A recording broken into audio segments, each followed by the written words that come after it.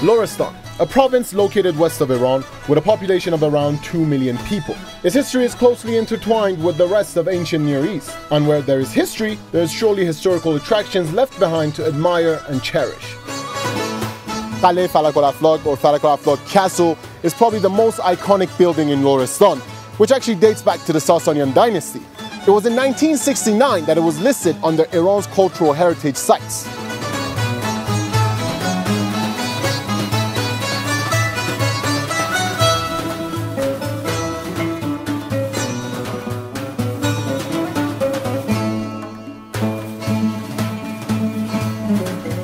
The castle is amongst the most significant structures built during the Sasanian, or as known by the West, the Sassanid dynasty. It has been known by a number of names since it was built around 2,000 years ago. Once, it was called Shapur Khast or Sabr Khast Fortress, and later on, there's Baz, Khorramabad Castle, and ultimately the Falak-ul-Aflaq Castle.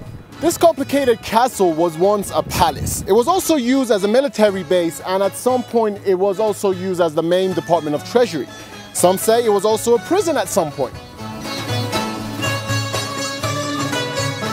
The foundations of the actual castle measures approximately 300 by 400 meters. The height of the entire structure, including the hill, reaches to 40 meters above the surrounding area.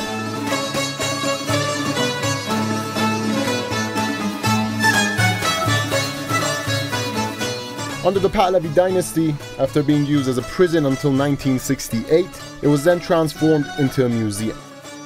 In fact, now it's the only anthropology museum in Lorestan, showcasing Lorish culture and traditions. One of the many appealing items in the museum are the tombstones of the people that once used to reside in the region.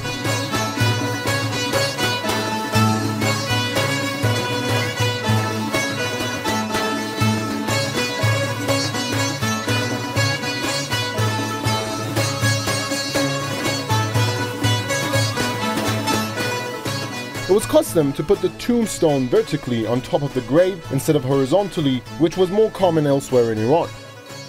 And on that tombstone, they would engrave parts of the deceased's life, what he or she went through and what they accomplished when they were alive. For instance, if the deceased was a hunter, they would have engravings of him hunting with his hunting tools.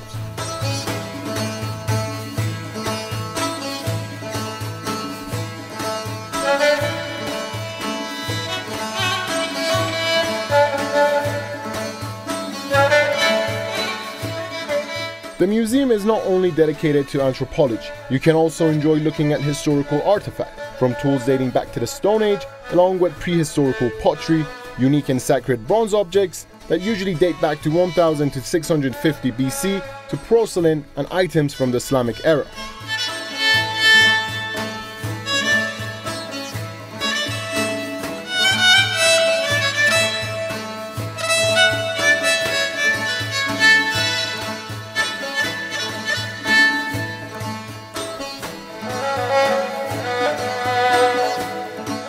The museum is located in the heart of the city of Khorramabad, the provincial capital of Lorestan, and is open to the public 7 days a week.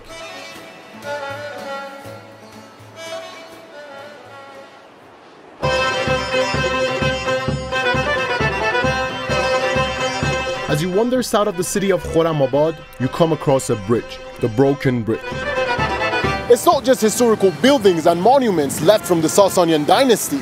For example, this bridge that I'm standing underneath also dates back to the Sasanian dynasty. It used to connect the western part of the city to the eastern part.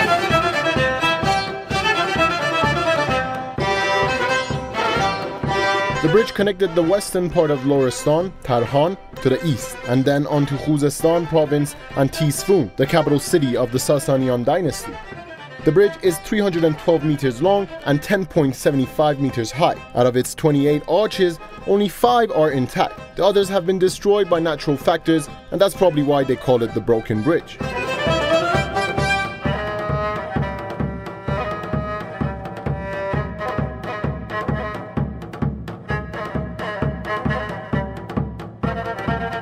Another bridge worth looking at would be the Kalhort Bridge located on the Lorestan-Khuzestan freeway. It was actually built around 1,000 years ago, and in its time, it was surely a work of art.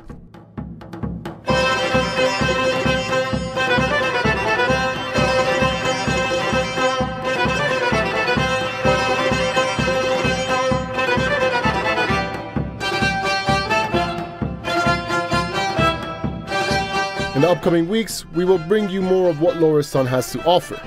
So make sure you don't miss out. For the Iran program, I'm Ali Rashid.